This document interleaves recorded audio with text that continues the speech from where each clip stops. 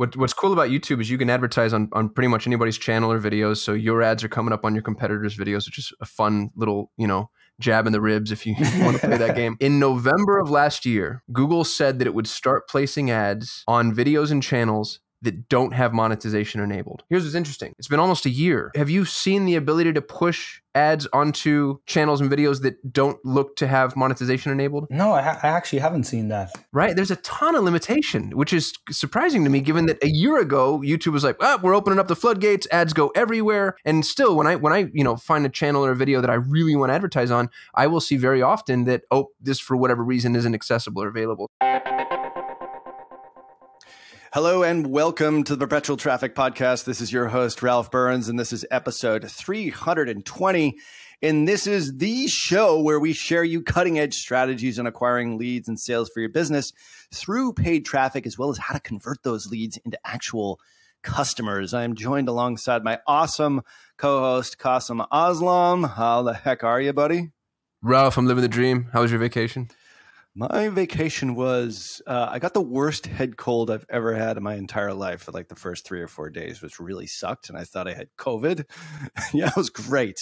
It's good timing. Who I'm really excited to have on this week's show, none other than Will the Irish Breeze Palmer, coming all the way from Waterford, Ireland. He's about to get married in a month. So, he's trying to get in all the good times before, he makes the wedding vows. One of those, which is here on Traffic, obviously talking about traffic here on Perpetual Traffic coming on the show. But Will is one of the guys at Tier 11 who I've wanted to get on Perpetual Traffic for quite some time, although he's been very challenging to schedule because he's got so many secrets. He just wanted to create more and more secrets and more high quality content and keep them from you, the Perpetual Traffic listener, and just drop them all here today because Will runs our YouTube division at Tier 11. And he's got like a really interesting perspective on what makes YouTube successful for businesses because he comes from a Facebook ads background. He was a media buyer for Agora and then came over, was recruited heavily by Tier 11, finally got him on staff here.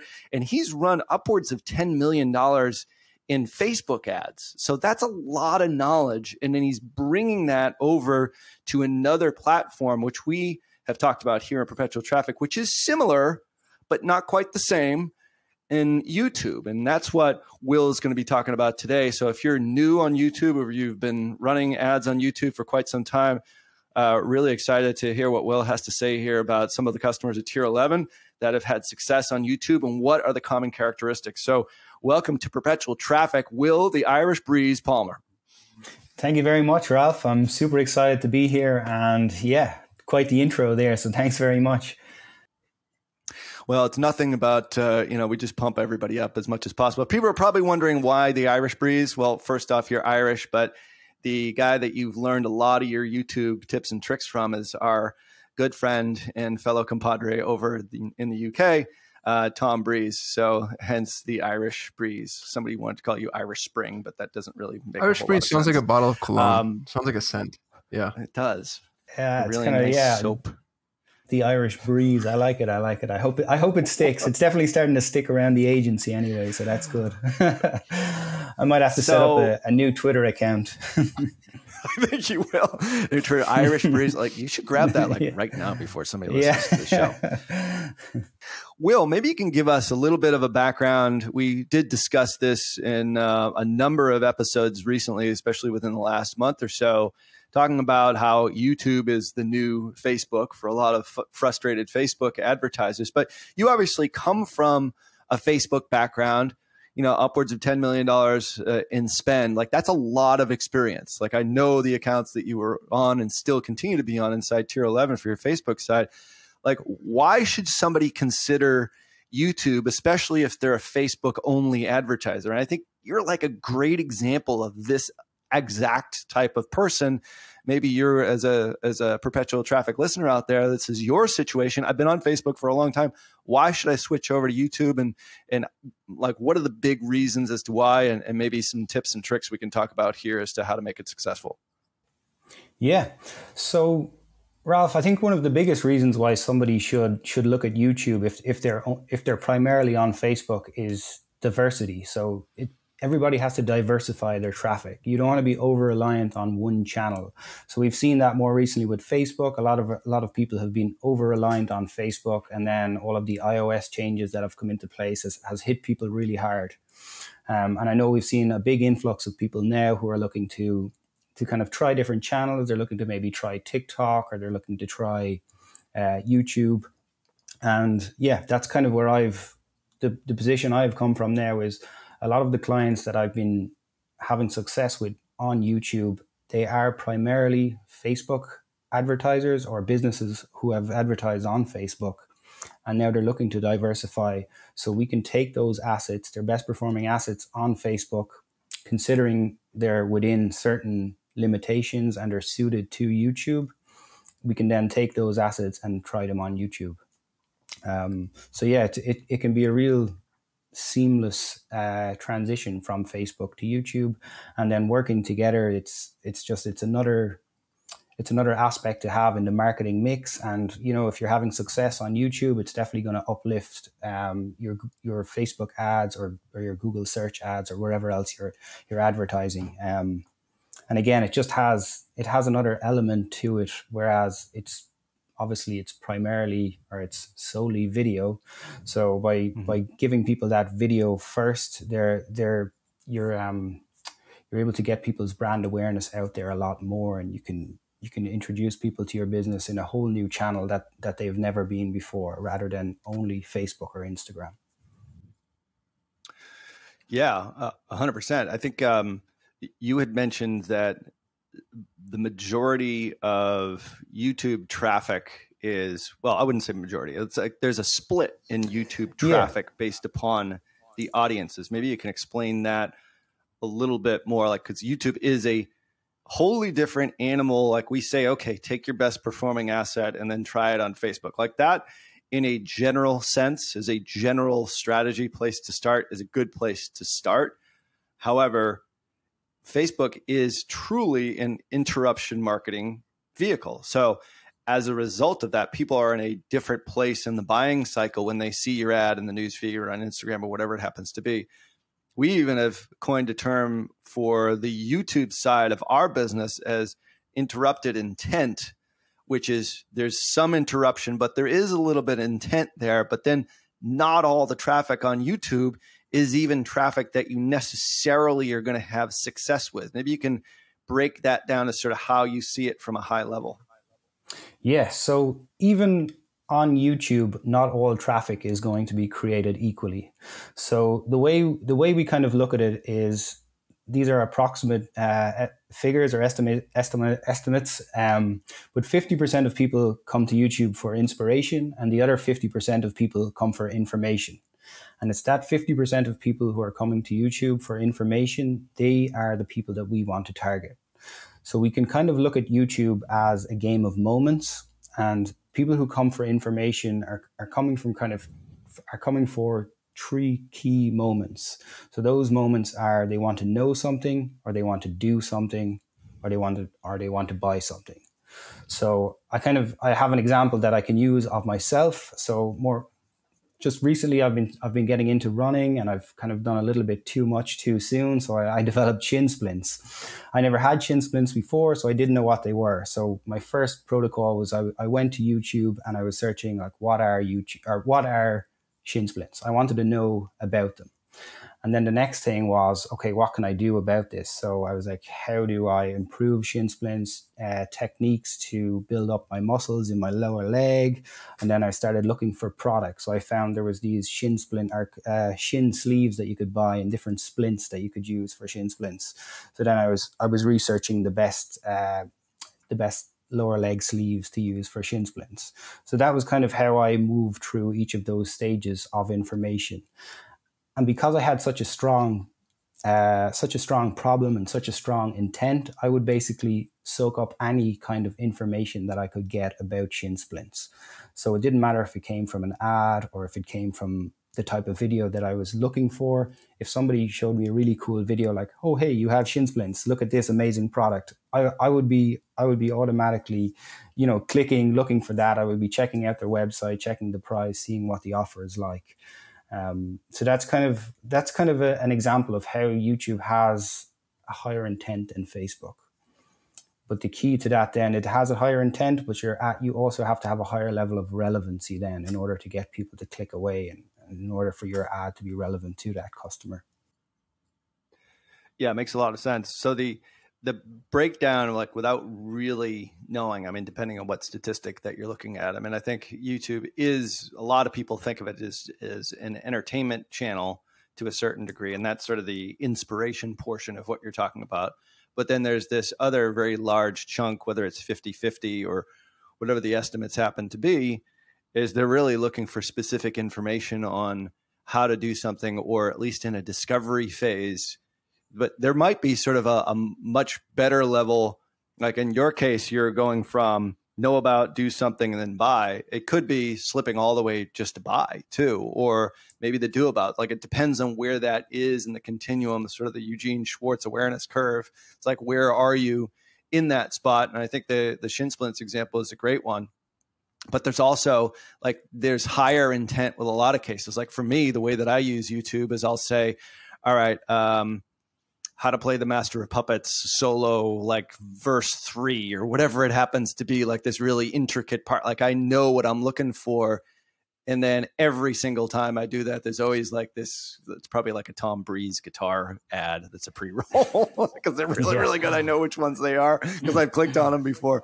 So it's like, but there is a continuum of intent on YouTube. At the very least, if you sort of think about it in these 3 phases, you can create content and ads that are capturing all sort of 3 phases of those audiences that are looking for information.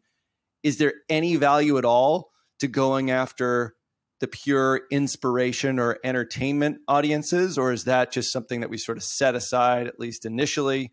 What's your sense on that, and how do you think about that? Yeah, so my sense on that is you will automatically go after those type of people if you're using certain types of targeting. So for example, if we're doing keyword targeting, so let's say I'm targeting a keyword, how to improve shin splints. We'll stick with the shin splint example. So how to improve shin splints. So if I'm targeting that keyword, my ad is going to show up in front of any video that somebody who has typed in that keyword within the last session.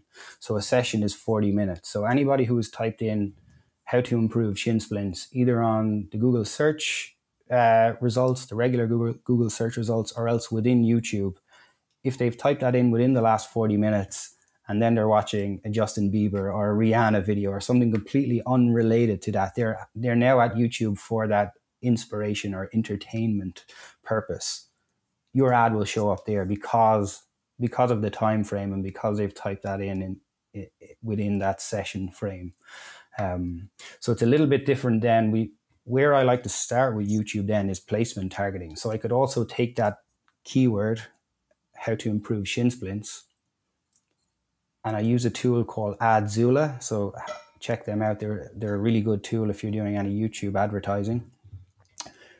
Type your specific keyword into AdZula. That will give you the 50 results that will come up within YouTube for that. So it replicates the search results for YouTube. And then you will get the exact videos that come up for that search term or for that keyword. And then you can go, okay, copy and paste those 50 placements, plug them into your campaign, your placement campaign, and then your ad will only show in front of those videos.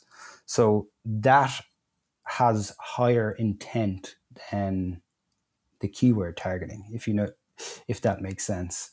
So you can definitely you can look at it, you can get more granular with your intent and with your interruption. There's going to be a lot more scale when you're doing keyword targeting or topic targeting or audience targeting.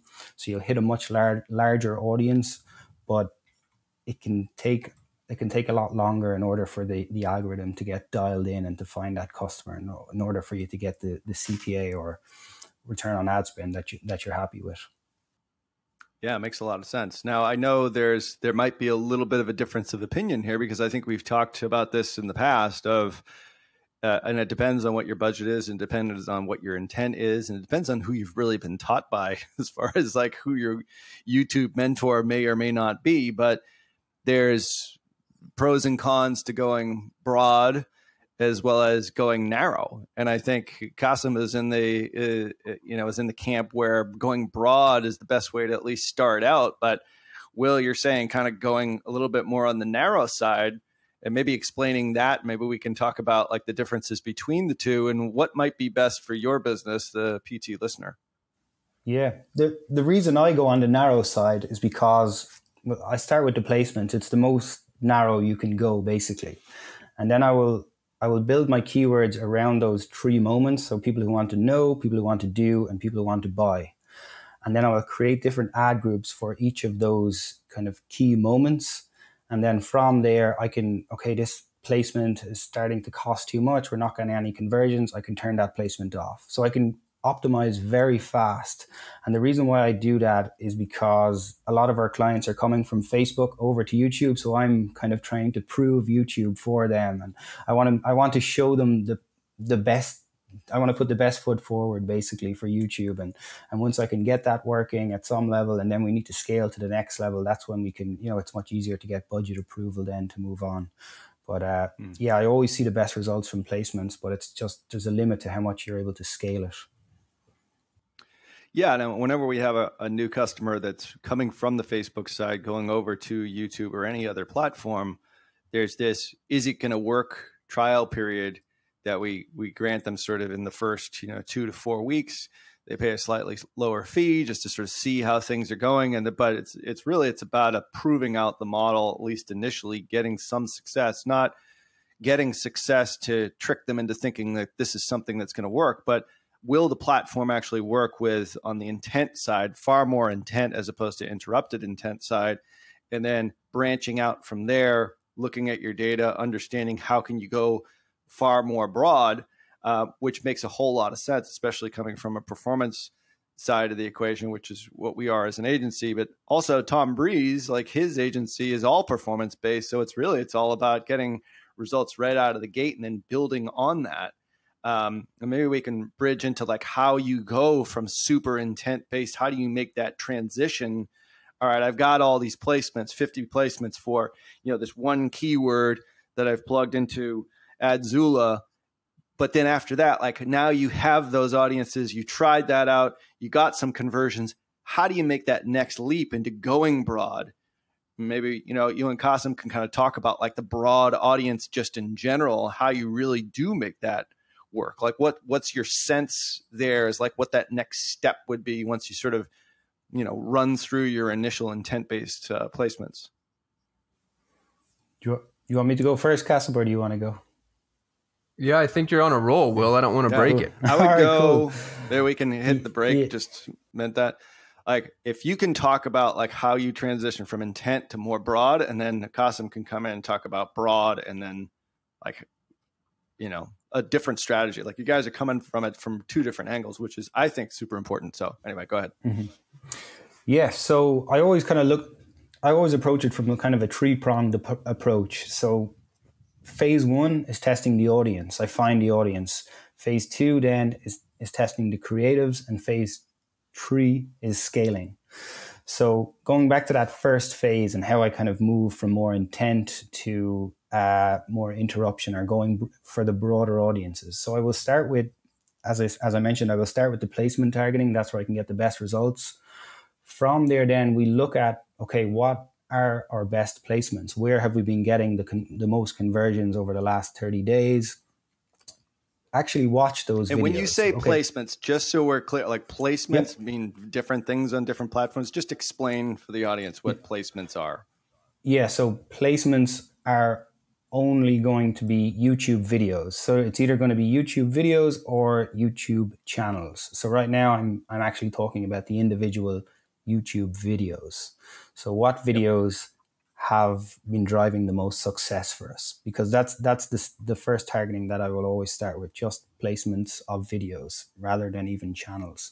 And okay, what is it about this video? Why is that video converting? Like what's the connection between this video and our landing page, or this video and our offer? So I actually watch all of those videos, see what kind of ideas you can get from those videos. You might get some ideas for different interests you can target, or different keywords. I will also always take the headings of the videos that have been driving the most conversions and using those in a keyword campaign. So let's say, I have one placement within my placement campaign that's brought in 20 conversions over the last week. Okay, this is a really good placement. So then I take the headline from that, plug it in to a new campaign, keyword campaign, with just one keyword, targeting that heading for that. And that often works really well. And it's just a really quick and easy way to scale up. And then from there, I will kind of you can look in your audience insights, look at people who have been converting over the last week or the last 30 days. And then you can actually look at your audience insights and see the different types of affinity audiences, or different in-market audiences that are coming from those. Another good one is custom intent. So again, I will take all of the keywords that have been working well, or all of the placements that have been working well, and you can actually create custom intent audiences based on keywords or based on websites as well. So often the placements that you're targeting, they will be related to a business or some kind of an influencer or somebody like that, who will often have a website which can be really relevant to your audience in order for you to build a custom intent. So for me, it all stems from that super targeted placement campaign at the start, and then I kind of extrapolate all of the data from there in order to scale out. Can I ask you a question about? Yeah. Oh, sorry. Well, the placement specifically. What's cool about YouTube is you can advertise on pretty much anybody's channel or videos. So your ads are coming up on your competitors' videos, which is a fun little, jab in the ribs if you want to play that game. In November of last year, Google said that it would start placing ads on videos and channels that don't have monetization enabled. And for our listeners, if you didn't know this already, a video channel had to have Google monetization enabled, meaning they're basically opting in to have advertisements placed on their videos in order for ads to run. And in November, Google goes, you know what? We have the right to monetize all the content on our platform. We're going to put ads on everything. Here's what's interesting. It's been almost a year. I haven't seen that. And I'm curious, Will, if you have you seen the ability to push ads onto channels and videos that don't look to have monetization enabled? No, I actually haven't seen that.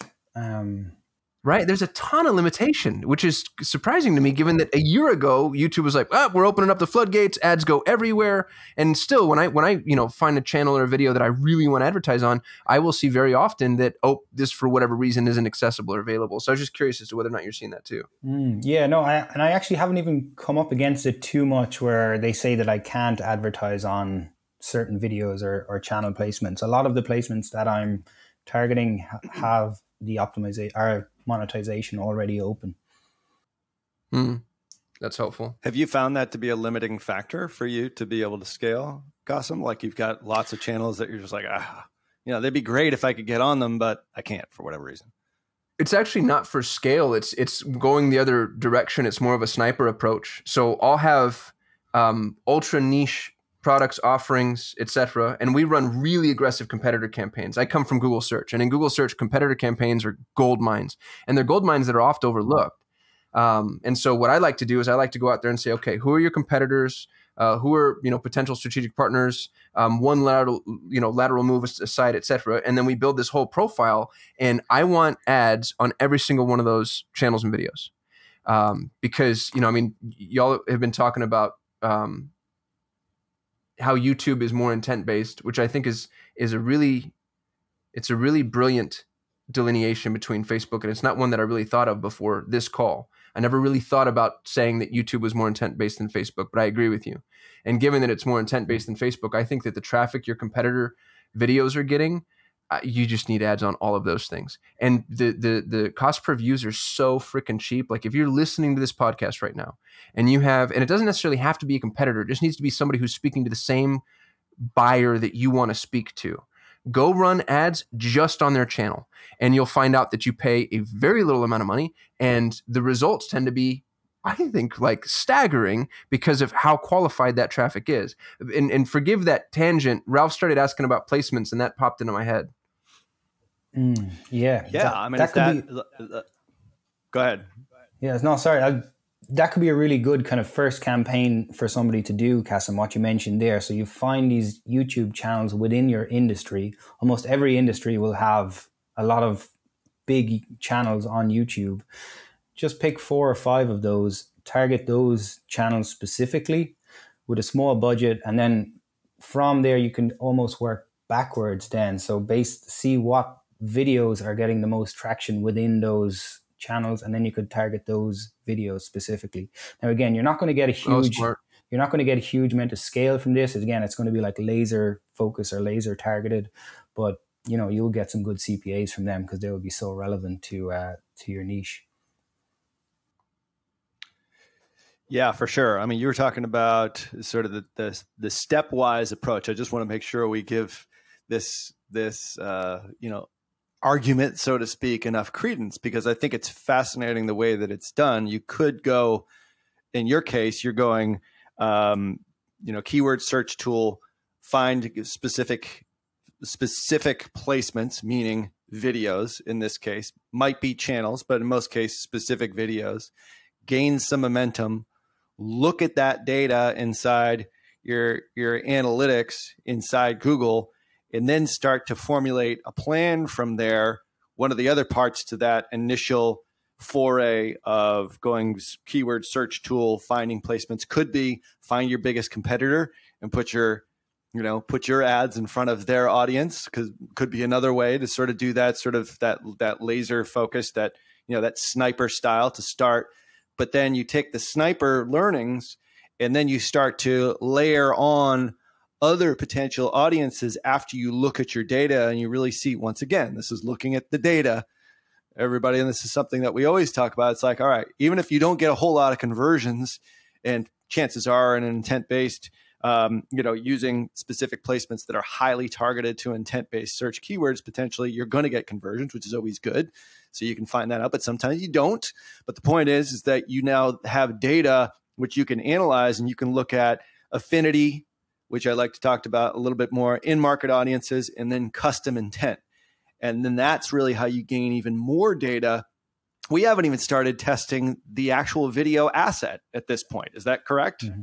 Yeah, this is strictly targeting. That's all we've talked about so far. Strictly targeting. And we're really taking, in this case, probably the best Facebook performing ad we think, that's probably mostly interruption based, not interrupted intent based, which is more YouTube.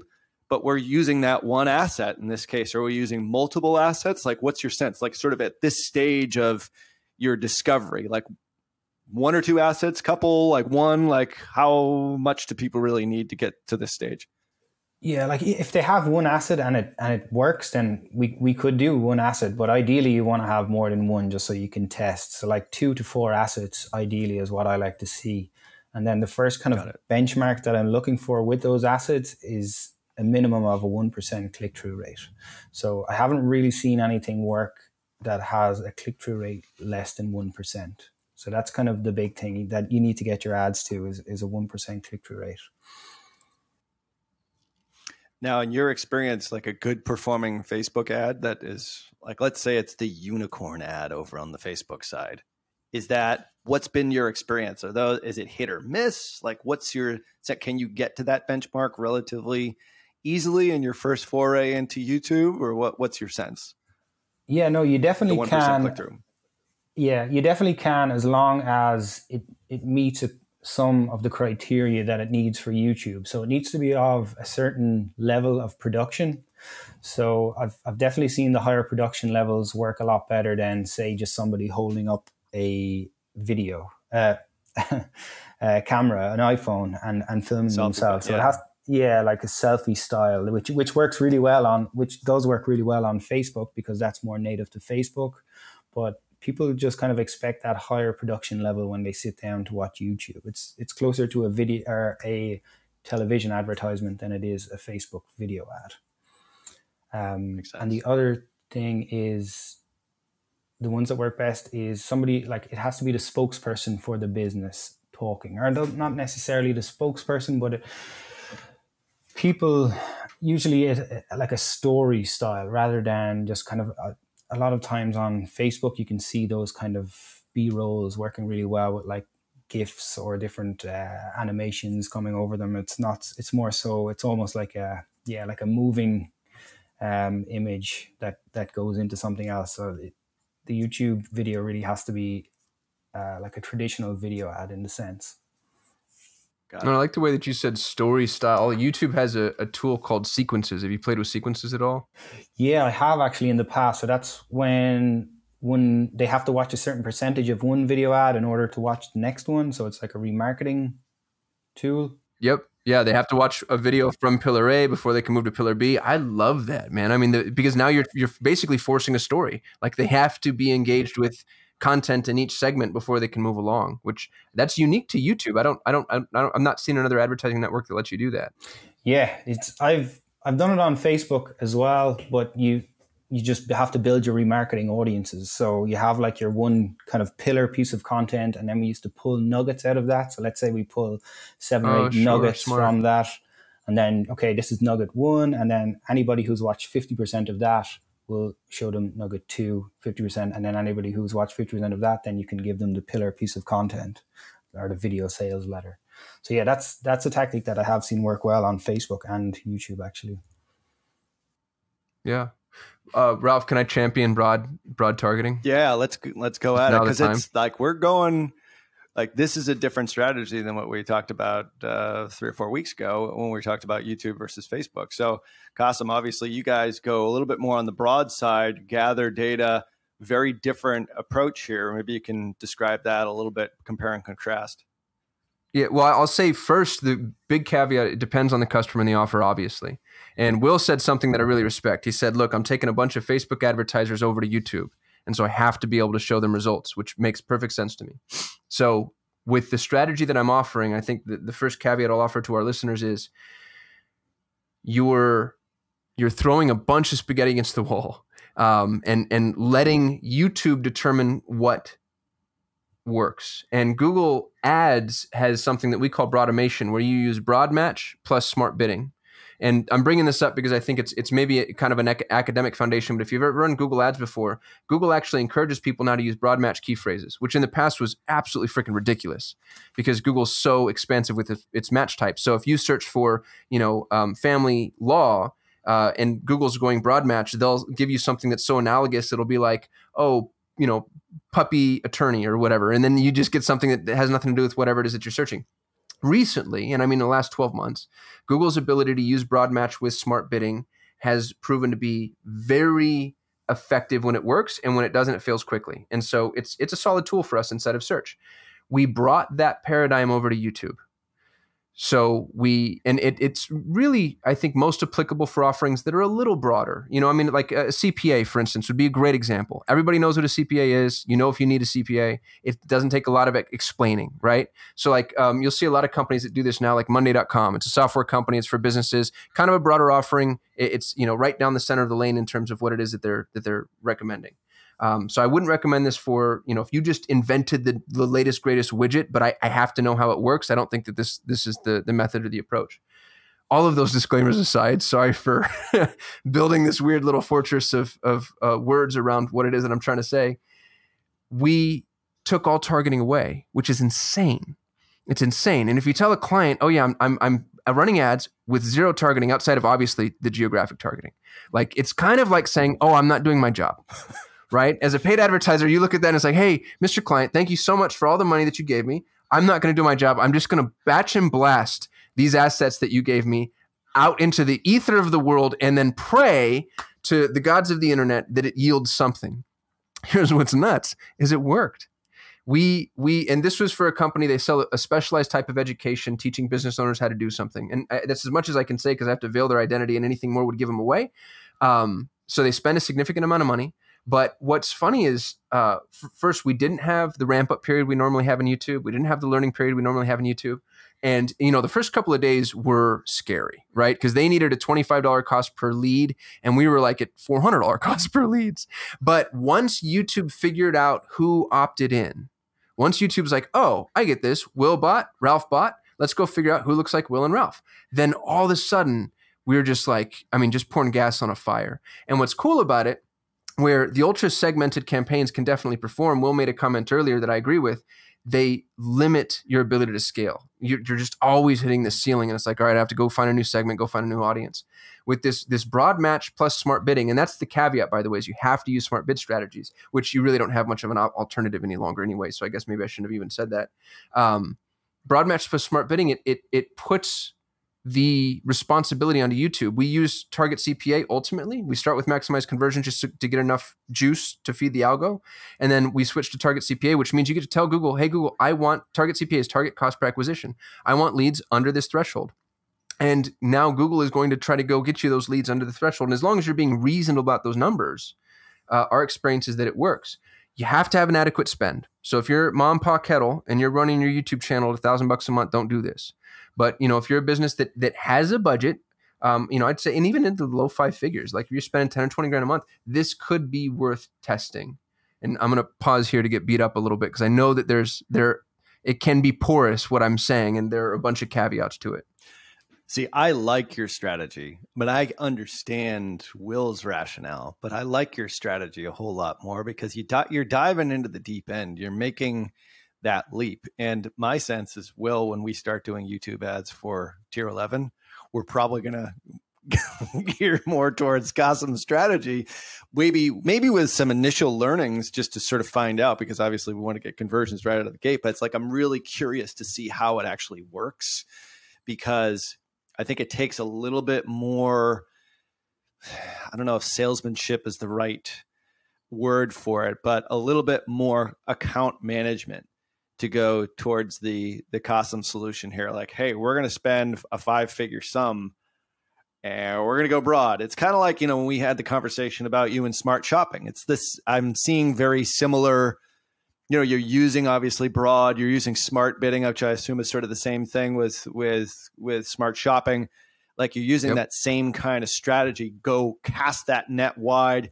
Yeah. You're going to catch a lot of bycatch. You're going to have lots of CPAs that are like completely ugly your first couple of weeks, but you're going to learn a ton. And if you can manage the customer and say, it's going to be ugly the first couple of weeks, however, we're gathering data, like, that's a tougher sell than, or even if I'm a small business owner, I'm like, I don't have 10K to spend per month on YouTube. I want leads now. Like, I only want to spend $1,000 a month just to sort of see if this thing works. Like, there's validity to both arguments here as far as how to start things off. I personally like to go far more aggressive, but I also realize I'm an agency owner, and we have, customers that are, we treat their money like it's our own. So we understand that. So there's a happy balance, I think, between the two. Well, and my method only works with the proven offer. Like, if you come to me and you're like, I need to test my offer, I need to test my creative, I need to test my funnel, I need to test my audience.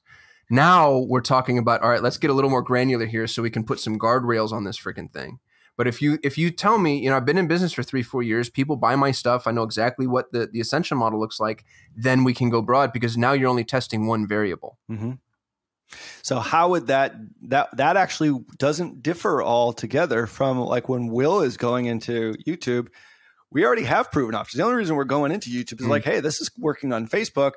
Let's diversify our media spend. Let's see, what we can get on these other channels, interrupted intent versus, pure interruption. And then obviously let's go into Google ads at a later date, but it's not altogether different. It's not like we're testing brand new stuff. So I wonder if the broad strategy might be a better strategy for maybe the more aggressive customer just to begin with, because it's a proven out offer. The only thing with that method is, like, a lot of people who are like purely direct response focused, and you're going to say, okay, I got 10 grand and we're going to go completely broad for the month. Like, I'm very much hands off then. You're putting your faith then in in the Google algorithm, in your video ads, and in the offer. And that's kind of all you have, really. Whereas in the way I do it, I just have a lot more control. And that's kind of what I like. I like to be able to, okay, this placement has spent $400 and it's only got 4 clicks. I'm turning that placement off. And then I redistribute the budget to some of those other placements. And I know it's all, you know, it's super specific. It's super relevant to that business. So that's just the way I have a lot more faith in it. I have tried the broad way before as well, and I've seen it go pretty ugly for like some smaller businesses. So we have too. So yeah. I've had to come to a client and say, "Hey, that didn't work." Yeah. And you know, generally the expectations are managed well on the front end, and it's not overnight. We actually lost a client very recently. This was maybe Friday. A client canceled on us, and every client we sign, we let them know it takes 90 days to prove concept. You have to. Now, we don't make anybody sign contracts. I don't think, you know, but I just say handshake, 90 days. We need 90 days to make this work. We're 30 days into it and they pulled the plug.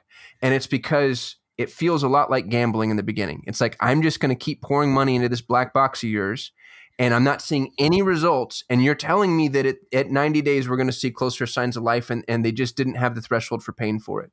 And we've had campaigns that start, you know, that in that direction that fail. So it's kind of two edges to that sword for sure. And I can see how, Will, maybe your approach is a little more responsible, especially if you're, you know, dealing with clients that are already used to a certain cost per acquisition. Yeah. We have 2 clients that have major spends that we're using this right now. One spends about $500,000 a month, and they came to us because they couldn't scale. And so, you know, I guess the other thing is we were solving for a different problem. Like, we weren't trying to prove YouTube out. They were just saying, hey, we can't get above this threshold. What can we do? And that's where we decided to test the broad strategy. That makes a lot of sense. Like, that type of customer, for sure.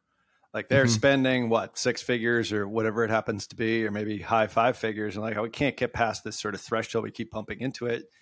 Broad, for me, like, that would be a logical next step, or at least a first step. And that was the case in this particular customer, Kasim? Oh, we crushed it. Yeah. I mean, now it's just a matter of how many more geographies can we open? How much more can we do? But the thing that they have is a proven offer and a very honed funnel. One thing that frustrates me a little bit, and I know y'all have been here too, is we'll make it rain leads for folks. And then all of a sudden the leads don't go anywhere past the opt-in because they've never had to build anything past the opt-in because they've never had advertising that works. And, you know, then they come back and blame the ads and they're like, well, we're not making any money. And I'm like, look, I brought you a qualified prospect who opted in for your thing. It is now your job to take them and nurture them down the sales funnel and actually extract funds from them. And so, you know, if you're going to do this, make sure you know your numbers, you know what a lead is worth, you know how many of the leads actually convert, because forgive me for saying it this way. And I'm saying, forgive me to our audience. You're playing it at the professionals table now. Right. You know, like we're going to say, hey, YouTube, this is a strategy for scale. You're basically saying, Google, give me all you got. And if you're there, you need to be ready to, you know, to accept and receive and service those leads accordingly. You're at the Baccarat table now. You're no longer at the one-arm bandit. That's right. There are no do-overs or mulligans. There's no training wheels. It's time to step up and insert your marketing analogy there. No, I think it's a totally valid point. I mean, I think, you know, when you have an offer that converts, you already know it's converting, and it's just a matter of taking that leap of faith. I always think of, you know, the third Indiana Jones movie where he takes the leap of faith. It's kind of like that. It's like you run your campaign like, all right, we're going broad targeting now. You know, we're going to go 10K per month. I'm not going to touch it for 2 weeks. And it's a leap of faith. If you have a proven offer that's already proven to work on the platform, that's far less of a leap of faith. However, if you have never run any ads on YouTube, or for that matter, you don't even know if people are going to buy your product. Like, we've had customers come to us, and Will, I've had this conversation with plenty of them. Like, we have this thing, we want to just launch it on Facebook. All we need is traffic. I'm like, well, you have no idea if anybody likes your stuff, if you have an offer that actually converts. So here's what I'll do is that you're going to sign a 120-day agreement. We're going to spend $30K per month. And you may or may not make money off our fee and 120K in spend over the next 4 months. But that's what you need to do in order to prove it out. Or I can give you some tips and you can go to our training and you can learn how to run Facebook ads on your own and do it at $10 a day. Which do you prefer? That way you figure out, okay, do I actually have an offer that people want? Or am I going to go like have an agency professionally test that for me? Like that's a big leap of faith. Like if you're thinking about getting into YouTube and you have never sold to anyone, like you need to find out at a very low level. Maybe YouTube isn't the place to start. Maybe you could with some of the strategies that Will's talking about here. A better strategy, in my opinion, would be start with $10 a day on the Facebook platform and see if your offer has a pulse to cold traffic. And I don't care about your custom audiences. I don't care about your website custom audiences. I don't care about your fan base. Who gives a crap about that? Like, does your offer actually have a pulse to people who don't know who you are?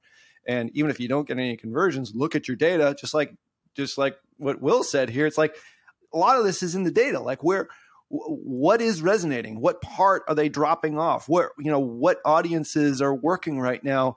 And then that way you've got sort of a foundation for step 2, which is, in your case, Will, it's now go back and look at the asset and then potentially even scale after you get those initial learnings. But you're doing it to offers that are proven. So, but if you don't have an offer that's proven, start low-level spend somewhere else and then come to YouTube after the fact. That would be my, suggestion to anybody who's listening, who's saying, well, how do I get this YouTube channel to work? Because the strategies that we're talking about here have one of the things that we talked about last week and the week, like actually on our YouTube live 2 weeks ago, was they had an offer that converts.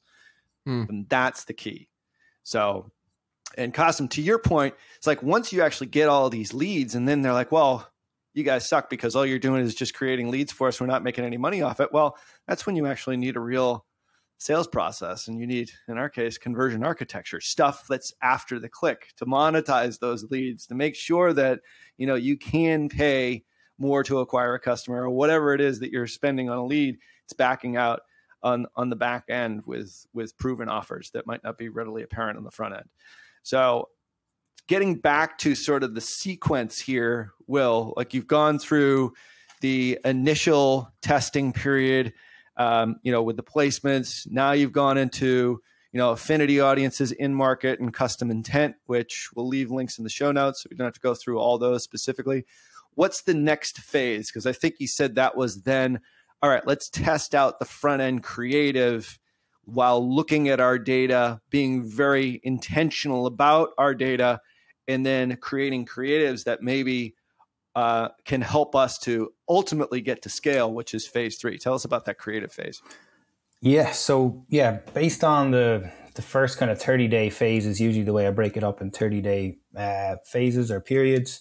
The first 30 days, we've been testing the placements, we've been testing keywords, some different audience targeting as well.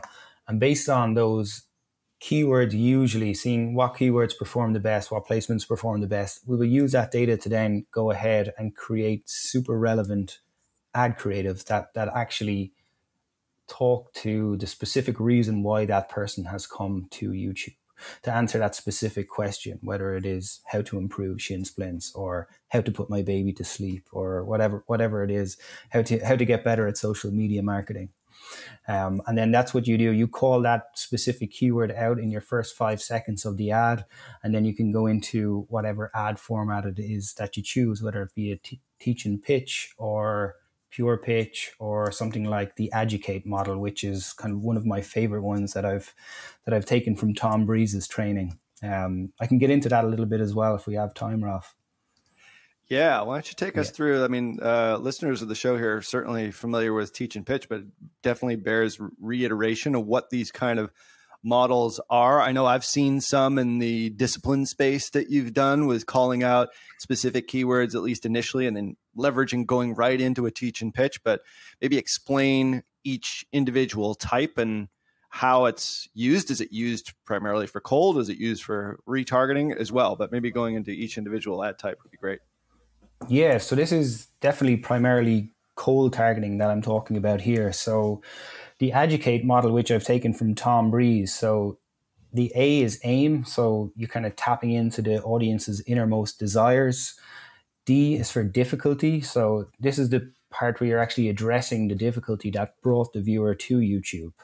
And what's actually interesting about this model as well is you can often move certain elements around. So I often like to put that difficulty part at the start. So the reason why they've come to YouTube how to improve shin splints. I find like that's a really good one to lead with, and then maybe go into the aim, the innermost desires. U is for the understanding, so you kind of show the user that you understand how they're feeling. C, then you go into some credibility, make sure they know that you're an authority in this space. Action plan, so it's good to give them an action plan, like a simple kind of 3-step process. This is how we're going to improve your shin splints. You've already taken the first step, which is watching this video, and you give them kind of a small tip to get them on the way. Teach then, or that's where you go into the tip. You could even put that before the action plan. Again, these are all interchangeable. And then E is exit. So that's where you put your call to action, whatever it may be. So that's the educate model. But yeah, again, I like to mix around a lot of those letters in that model. But that's definitely kind of one of my most favored type of asset to use on YouTube for cold traffic. So have you got an example of one you can think of off the top of your head, which is educate? Because it's similar in a lot of ways to teach and pitch, which is teach and pitch is basically 3 to 6 seconds to get them to stop the scroll, and then you teach them something specific, and then it's usually some sort of tip embedded in there, and then it's like, hey, if you like this, then get this kind of thing. We've used that for info, we've used that for digital, we've used that for all kinds of e-commerce products. Educate is a little bit different. It's a nice little spin on things, and this is one of Tom Breeze's, I think, gifts, is be able to like figure out these acronym models, which is tremendous. But like, have you got an example of one maybe you can think of off the top of your head? Yeah, it is very similar to the teach and pitch as well. It's just it's a little bit more granular where it talks to each of those elements. But I'm trying to think of one off the top of my head. So there was one that we created for somebody in the beauty space, and it was kind of teaching people how to become a beauty practitioner, like starting a home business or kind of getting to that next level. And a lot of the assets that we actually had for that business were very much focused on the specific beauty technique that the person was learning, or how to become whatever it was, either a hairstylist or a nail technician or whatever that beauty technique was. Whereas we used the educate model then to tap into much more of the innermost desires almost. It was tapping into the business aspect of it and the business opportunity that they can get from this beauty technique, whatever that is, whether it's hair or eyelashes. So yeah, we're much more focused on how this can become a whole new part of your life, how this can give you a new life. So again, you're kind of tapping into the difficulty, why they're here. So yeah, you're ultimately here to learn how to do eyelashes or do hair extensions, but then you're kind of talking about how, going into the specifics of how that can equal a better life for that person. And you're giving them the simple action plan, like, okay, this is the first step. You're going to sign up to my free lesson here. Click the link below, whatever it may be. And then they might go into the teach element of it, which is just teaching a little small aspect of whatever the technique is. So hopefully that was clear enough. I might have.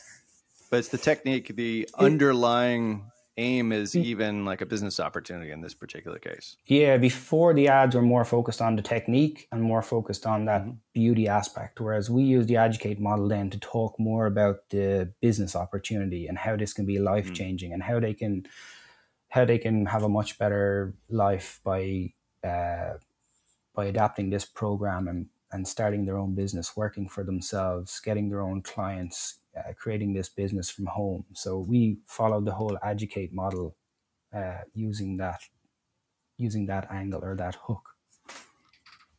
Yeah. Can I ask a question that might be a bit of a tangent? Reel me back in if this is too far. But are you building the creative for the clients? Like, you're creating the media? We're storyboarding and we're giving them a script.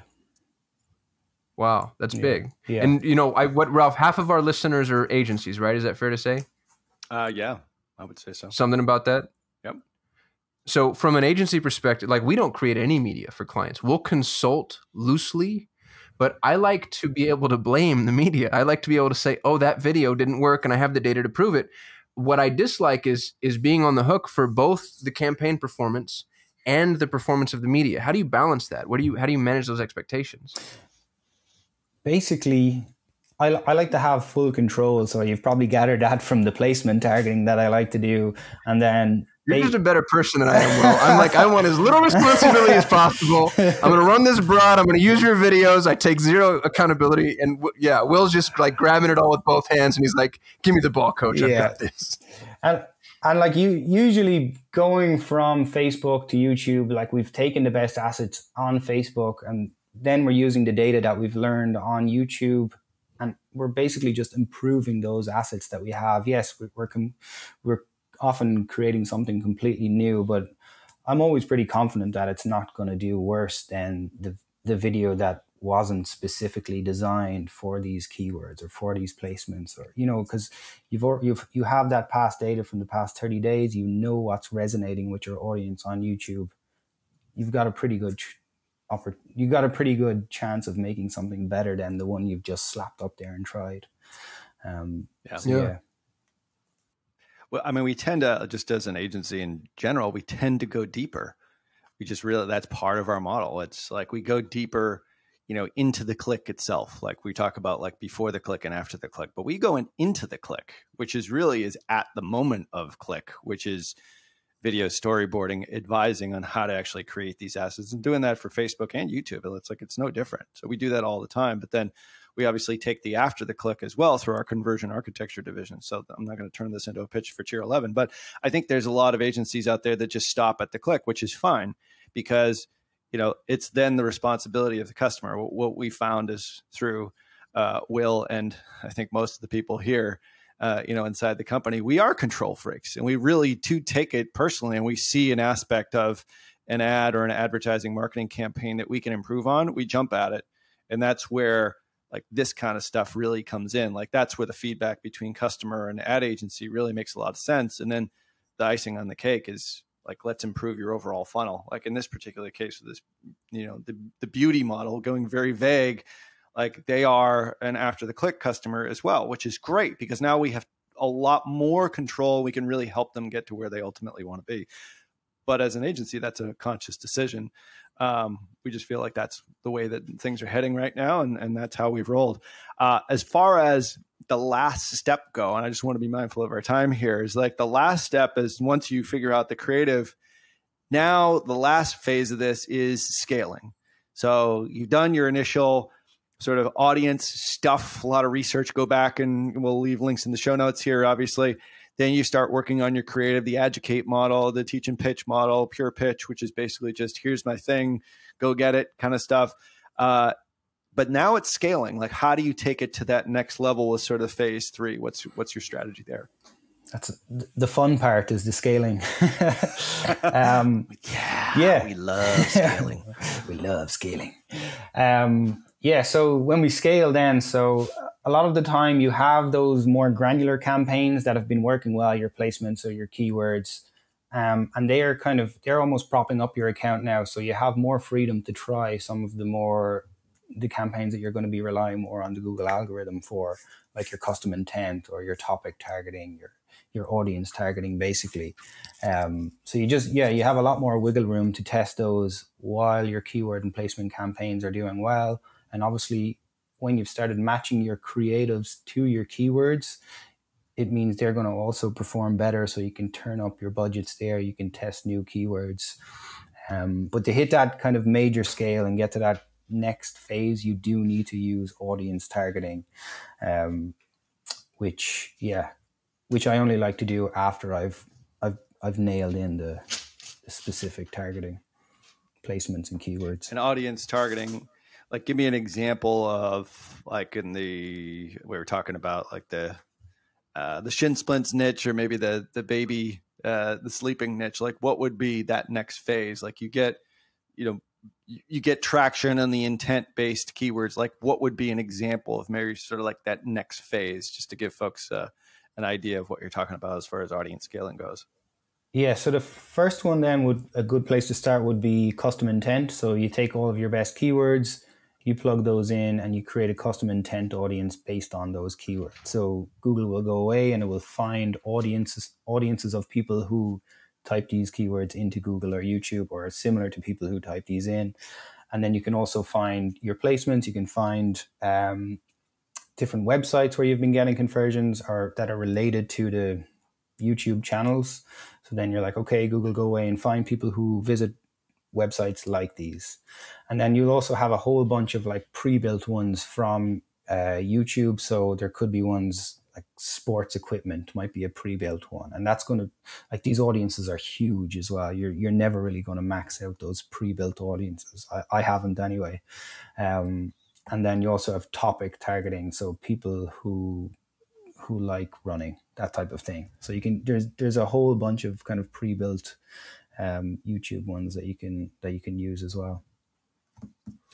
At that phase, is that where you go back to the Kasim strategy? Is it like, and now it's like, all right, well, let's just test out some broad audiences. I've got some confidence here. I know I'm getting conversions. My CPAs are relatively in line. Is that where you would go, or that would be like the next phase after that? No, that's where I'm more comfortable going to that stage, when I've gotten the keywords and the placements to work, and now I'm starting to use those audiences. And basically, when you use the audience, you have a lot less levers to pull in order to optimize. You can optimize based on device, gender,